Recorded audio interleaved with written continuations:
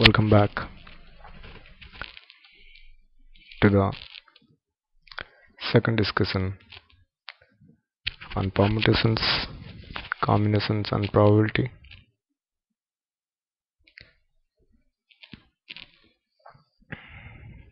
So in the first discussion I went with the first question,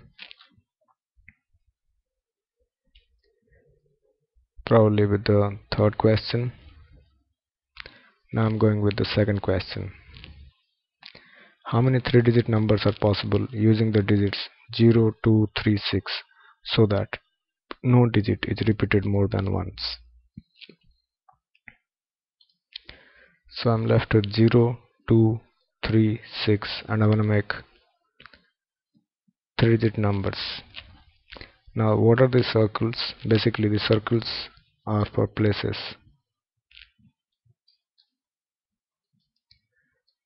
Now in this, what will happen is 0, 2, 3, 6, 0 can't be placed here, because if I'm placing 0 and by chance I'm getting a number like 0, 3, 6, it is not a 3-digit number, because this 0 is insignificant, carries no meaning now. Because if I'll say 0, 3, 6 is a 3-digit number, I can also say it's a 4-digit number, it's a 5-digit number. So 0 can't be placed.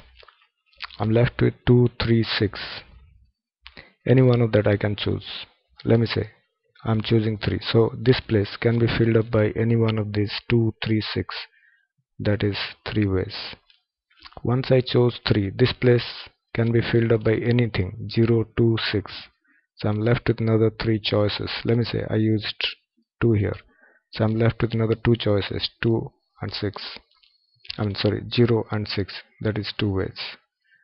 Now I'll remind you that this is the one fundamental principle of counting that the whole things are based on. So I'll cross it. This is 18.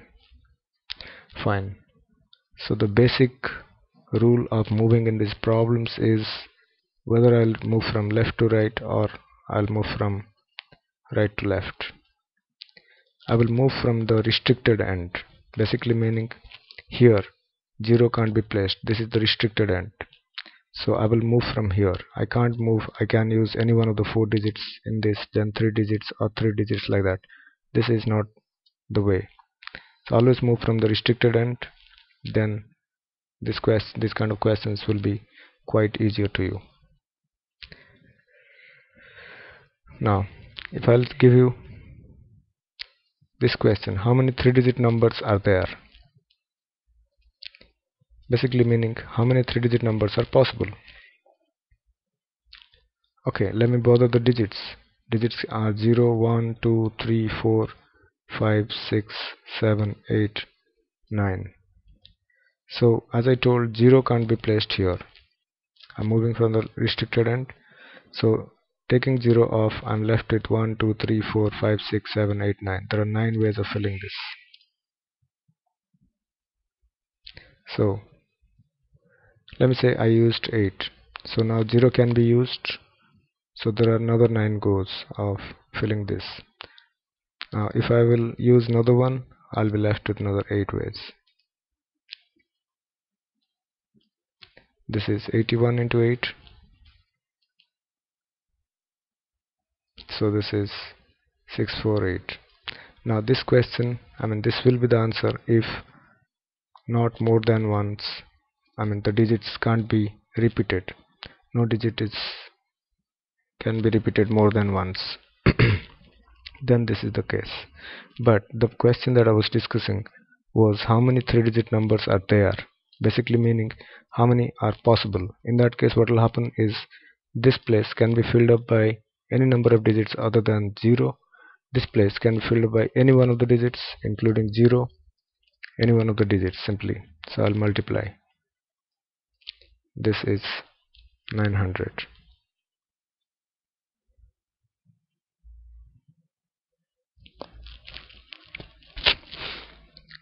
Okay. In how many ways 4 people can stand in a queue in a ticket counter? basically meaning there's a ticket counter here that people are standing.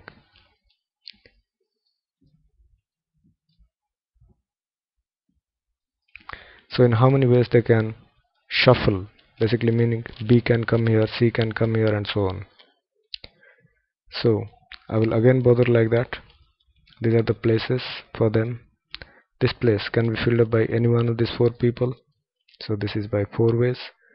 This place, if B is here, he can't be here again. A person can never stand on two different places. So I'm left with another three persons, three choices here. So let me say A is here. So I'm left with another 2 here. I'm left with another 1 here. 1 into 2 into 3 into 4. This is 24. Is the answer. Another way of telling this is 1 into 2 into 3 into 4 is 4 factorial. So if I will have 5 people, then it is 5 factorial. If there are 3, then it's 3 factorial. So 5 factorial is 1 into 2 into 3 into 4 into 5. This is 120. So it's the second stage that I'm telling that you are bothering of formula, I mean a direct approach, that 5 means 5 factorial, but I never come direct to any of the questions in permutations, combinations, and probability. If you are trying to run behind shortcuts, you are killing your probability, permutation, combination standard. Thereby only things become tougher and tougher for people, those who are running with short tricks in this. It's based on fundamentals. Now this is the second go that I came. The third go is also there. There is a formula to this. NPR is n factorial by n minus r factorial. So here what I was doing is 5p5.